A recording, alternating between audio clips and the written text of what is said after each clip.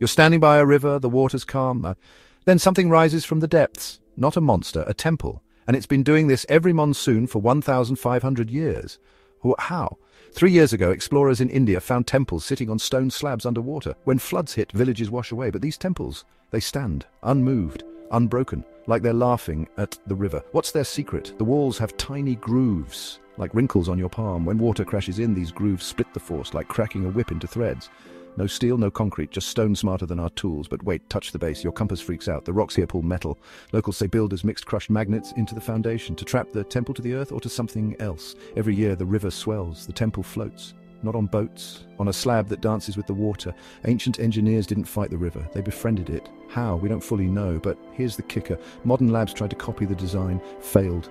The secret lost or hidden. If stories like this make you lean in, hit subscribe. Join me on Universal Insights. We chase mysteries that outsmart time. Share this with someone who loves a puzzle, because some stories, they're too good to keep quiet.